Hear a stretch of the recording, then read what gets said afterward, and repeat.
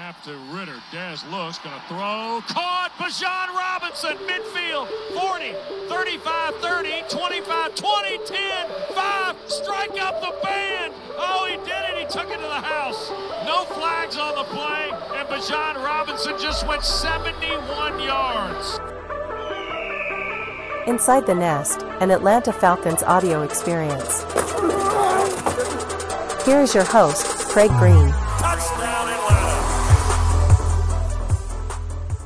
Welcome inside the Nest. I'm your host, Craig Green. Let's get into it. So let's give credit to the Atlanta Falcons radio network of the audio of Desmond Ritter hitting Bijan Robinson with a 71-yard touchdown pass in the first quarter for the Falcons to retake the lead 14-7 over the New Orleans Saints in a game that quickly got out of hand in the second half. Falcons were outscored 31-0 in the final 30 minutes and lost the game 48-17 to their bitter rivals. Let's get to the injury update for this game and see where things stand there. Mike Hughes, cornerback, was able to clear concussion protocol and play against New Orleans. During the game, Caden Ellis left with a knee injury in the first quarter after a tackle on Taysom Hill and didn't return. Michael Pruitt also had a knee injury and did not return to the game. Calais Campbell, he was shaken up in the third quarter early on, but returned pretty quickly. Let's take a look at stats recaps from this game. Total first downs, 27-14 New Orleans. Third down efficiency, 4 of 11 to 3 of 10 Atlanta. Fourth downs, 1 of 1 to 0 for 1 New Orleans. Total plays, 66-60 New Orleans. Total yards, 400 to 389 New Orleans. Yards per play, 6.5 to 6.1 Atlanta. Passing yards, 311 to 246 Atlanta. Rushing yards, this is the big one here, 154 to 78 New Orleans. Red zone efficiency, 4 out of 5 to 1 for 3 New Orleans. Penalty yards, another big one that hurt the Falcons, 3 of 15 for the Saints, 8 of 75 for Atlanta. And can't forget about the turnover battle. Once again, 0-3 in favor of New Orleans. Time of possession, 33-50 to 26-10 New Orleans. For the Falcons, they were led in passing. Desmond Ritter, 22 of 30, 291 yards, 2 touchdowns, 1 interception. Was not sacked during the game. Logan Woodside came in relief in garbage time.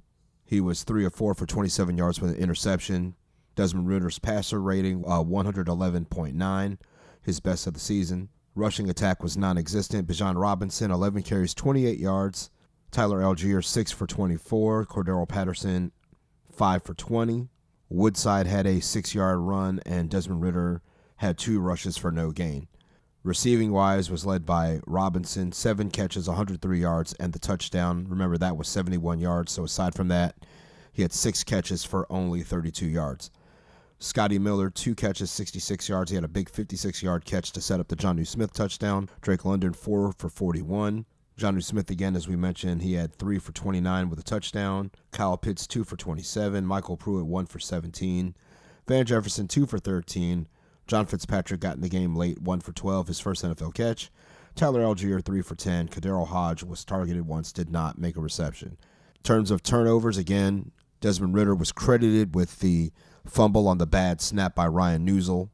That was his 12th lost fumble of the season to go along with 11 interceptions. Nate Landman defensively led the Falcons along with Richie Grant, 10 tackles, but Landman had 6 solos and a tackle for loss. Richie Grant, 4 solo, had a sack, a tackle for loss, and a QB hit. Andre Smith came in relief of Caden Ellis. He had 8 tackles, 5 solos, and a pass deflection. Clark Phillips, 6 tackles, 5 solo, 1 pass deflection. He was picked on early and often during the Saints passing attack. Calais Campbell, possibly his last game in Atlanta, 5 tackles, 4 solo, had a sack, 2 for loss, 2 QB hits. Jesse Bates, the Pro Bowler, 4 tackles, all of them are solo tackles. 3 sacks on the day for the Falcons, 1 by Grant, 1 by Campbell, and the third was by Bud Dupree, who also may be playing his last game as a Falcon as well. So not only with the loss, but with the victory by the Tampa Bay Buccaneers over the Carolina Panthers by a score of 9-0. The Buccaneers win the NFC South. They will take on the Philadelphia Eagles in the wild card game in Tampa on Monday night.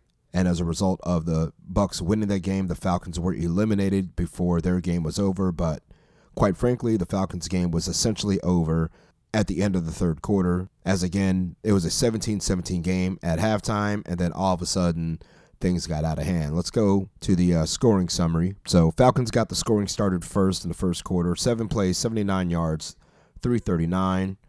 Jonnu Smith caught a 15-yard touchdown pass from Desmond Ridder. The extra point by Younghoe Koo made it 7-0.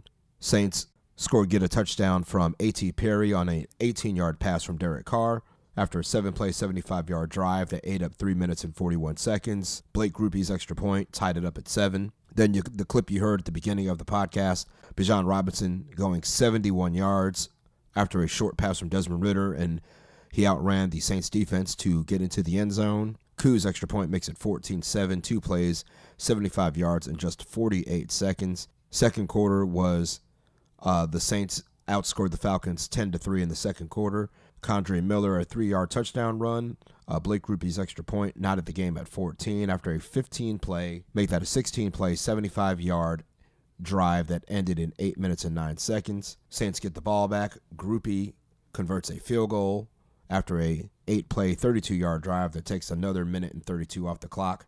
So at that point, the Saints led 17-14. As time expired before the half, Younghoe Koo tied the game at 17 after a 10-play, 63-yard drive, 56 seconds off the clock. Very good efficiency by Desmond Ridder in the offense. The rest of the game was controlled by the Saints. They scored 4 touchdowns and a field goal.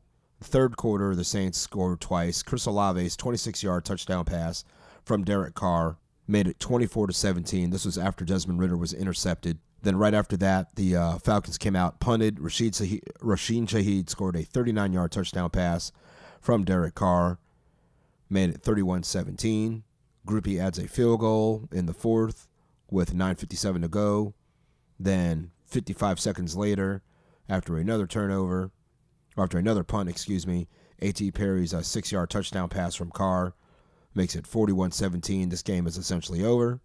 And the touchdown that everyone is talking about on Monday, as we are recording this, Jamal Williams finishes off the scoring with a 1-yard touchdown run. Grupe's extra point makes it 48-17. The reason why everybody's talking about this touchdown is because, you know, it's clearly in garbage time in the last minute of the game. Logan Woodside has entered the game for the Falcons. They're clearly not trying to make a comeback victory, but Woodside is intercepted by Tyrann Mathieu.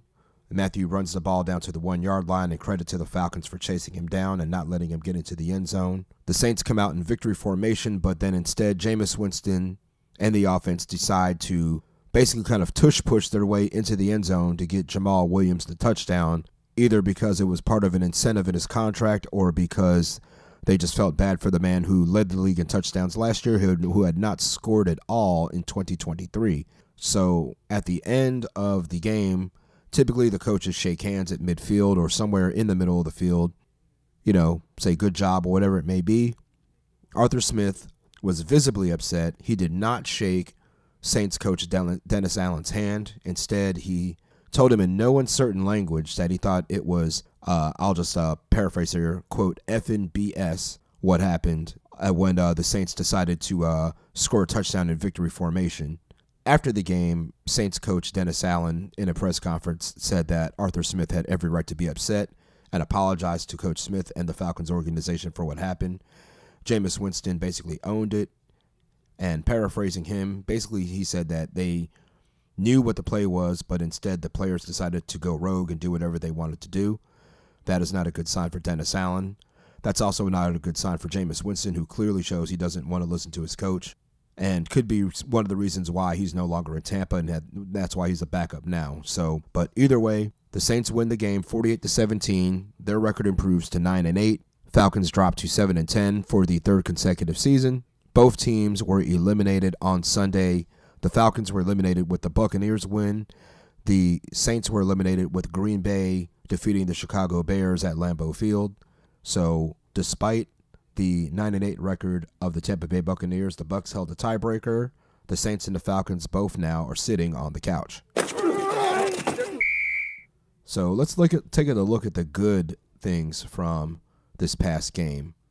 Desmond Ridder in the first half was part of the good. The pass rush was getting to Derek Carr and moving him off his spot. They were forcing bad throws, and folks, that is just about it. The bad. Let's go with the bad because that's so much easier to talk about in this kind of game. Penalties. 5 of them in the first half, including a stupid personal foul on Michael Pruitt for headbutting a Saints player after the Falcons picked up a first down at the Saints' 3-yard line. It ended up getting moved back to the 18. The Falcons did score a touchdown, but you have to keep your composure there because those are the type of things that take touchdowns off the board and put field goals on them. The entire second half was god-awful. Atlanta was outscored 31-0 in the final 30 minutes. No fight, no response. Red zone again was an issue. Down 31-17 and inside the 2-yard line, Atlanta is running a spread offense, pistol formation with motions and orbits instead of just lining up in a goal line set and just using a power run game to move the Saints defense off the ball. I mean, I'm a supporter of Coach Smith. I believe he deserves another year, but I'll never understand his philosophy on what he was doing in the red zone there. Just line up, smack him in the mouth, and get the damn yard. That's all that it really takes. So I don't know if it's an indictment on the players or on the scheme they're running, but again, I mean, how hard is it just to line up in a goal line formation, put some extra offensive linemen out there, and just push those guys off the freaking football? So up next, the offseason officially begins because the Falcons were eliminated, no playoffs for them. And we'll be back with a couple of awards and superlative episodes during the offseason. Things will pick back up again once the 2020 year league begins in March. Unless there's something extremely breaking that needs to be addressed, that will, like I said, we'll check back in here and there. So please keep your eyes open for any new episodes and keep your notifications on. We appreciate all you guys checking in throughout the entire season. So since this is the last game, why don't we go ahead and take a look at the season stats for the Falcons. Let's take a look at passing yards. Let's start there. Desmond Ridder obviously was the passing leader for the team. He had 64.2% completions, 249 for 388, 2,836 yards. He threw 12 touchdowns. He also threw 12 interceptions. His long pass of the year was 71 yards. He had 7.3 yards per attempt. Taylor Heineke, 74 for 136, 54.4% completions, 890 yards, 5 touchdowns, 4 interceptions, 6.5 yards, a completion. Logan Woodside, 3 of 4, 27 yards, no touchdowns, 1 interception. His long pass of the year was a 12-yard pass. Rushing attack led by Bijan Robinson, 214 carries, 976 yards, scored 4 rushing touchdowns. Tyler Algier, 186 carries, 683 yards, 4 touchdowns. Robinson, 4.6 yards a carry. Algier, 3.7 yards a carry. Desmond Ridder, the third leading rusher on the team, 53 carries. He had 193 yards, 5 rushing touchdowns. So, again, 17 combined touchdowns for Desmond Ridder and 12 interceptions, along with 12 lost fumbles. Cordero Patterson, 50 carries, 181 yards, no touchdowns on the ground, 3.6 yards a carry. Receiving-wise, the Falcons were led by Drake London, 69 receptions, 905 yards, 2 touchdowns, 13.1 yards per reception. Bijan Robinson, second in the team, 58 catches, 487 yards, 8.4 yards a catch, and 4 receiving touchdowns. Kyle Pitts, 53 catches, 667 yards, 12.6 yards a catch, 3 touchdowns. Jonnu Smith, 50 catches, 582 yards, 11.6 yards a catch, 3 touchdowns. Mac Hollins, 18 catches, 251 yards. Tyler Algier, 18 catches for 193 yards. So defensively, the Falcons were led by Jesse Bates, 132 tackles, 89 solos. He had assisted on 43 tackles, had 3 fumbles, and 2 interceptions on the season. Actually, no, 6 interceptions on the season as well. Scored 1 touchdown. Caden Ellis, 122 tackles, 82 solos, 4 sacks. Nate Landman also had 110 tackles, Richie Grant, 103 tackles. Falcons led in sacks by Calais Campbell and Bud Dupree, who had 6.5 apiece. Arnold Ebiketie had 6 as well. Caden Ellis, 4. David Onyemata, 4. Richie Grant had Lorenzo Carter, Zach Harrison all had 3 sacks apiece as well. So good job by the Falcons there. In terms of forced fumbles, Jesse Bates had 3, Nate Landman 3, Richie Grant 2, David Onyemata 2. Bud Dupree and Arnold Ebiketie also had 2 forced fumbles as well. Jesse Bates led the team in interceptions. He had 6. Nate Landman and Richie Grant each had 1 apiece.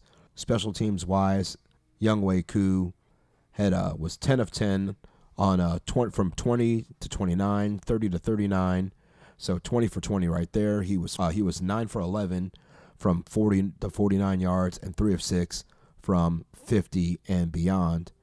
Bradley Pinion had a pretty decent season punting, 75 punts, 3,523 punting yards. His long of the season, 66 yards. He averaged 47 yards a punt. He had only 353 return yards in the season. 27 of his points are inside the 20, and he netted 41.5 yards a punt. Good job, Bradley Pinion. In terms of team statistics, let's take a look where the Falcons ranked there. The Falcons finished 17th in total offense. In terms of their passing attack, they were 21st in total in passing yards.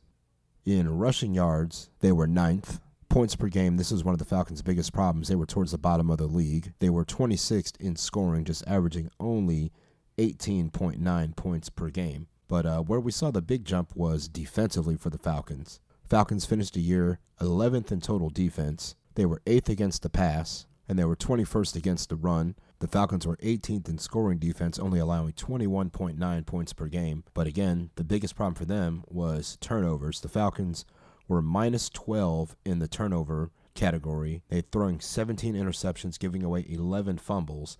So they gave away the ball 28 times, only took it away 16 times, again for a minus 12, just 8 interceptions, 8 forced fumbles on the season for a defense that was 11th in total defense. They could not get the ball back to the offense quite enough. So, again, that's one thing that you need to look at in terms of this season as a whole and how successful or how much of a failure it was, who gets blamed for what, and where the team goes from here. Because, yeah, the defense looked good, but they also didn't force enough turnovers. They didn't score enough points on their own. Special teams, no touchdowns at all. So, again, this 7-10 record doesn't look like the other 7-10 records from the past 2 years, but either way, it's still not exactly where the Falcons want to be. All right, so we're going to call it good right here. So thanks again, everyone, for checking out Inside the Nest all throughout the season. We'll be back with you here very, very soon.